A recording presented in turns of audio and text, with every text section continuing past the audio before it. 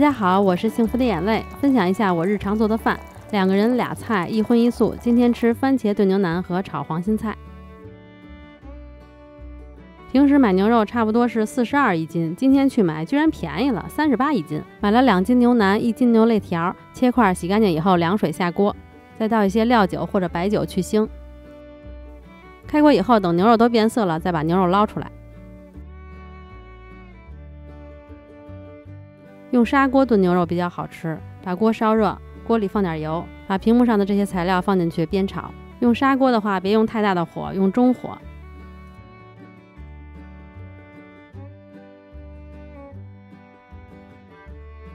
炒出香味以后，放点生抽，然后再放去了皮的番茄，再放1袋番茄酱，用新疆的番茄酱好，味儿浓，而且不含糖盐。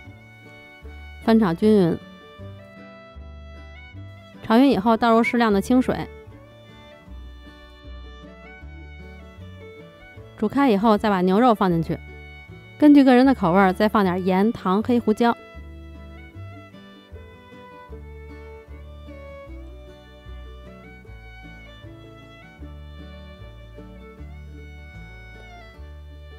再次开锅以后，盖上盖子，转小火，把牛肉炖熟就可以了，差不多要1个半小时左右。也可以用高压锅炖，但是我更喜欢用砂锅炖，味道更好，而且也特别入味儿。炖熟了以后，再把这些香料都捞出去就行了。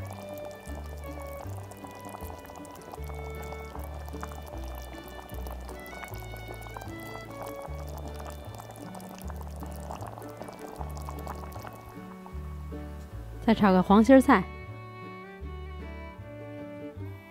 锅烧热以后，放1勺猪油，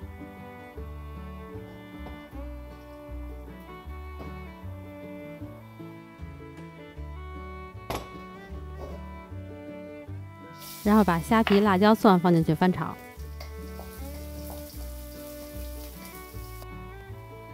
放1勺盐，先放盐，这样炒的时候菜不容易出水。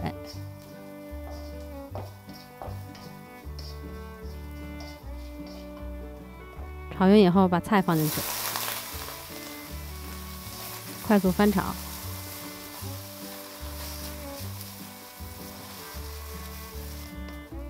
炒到菜变软，这样就熟了，就可以出锅了。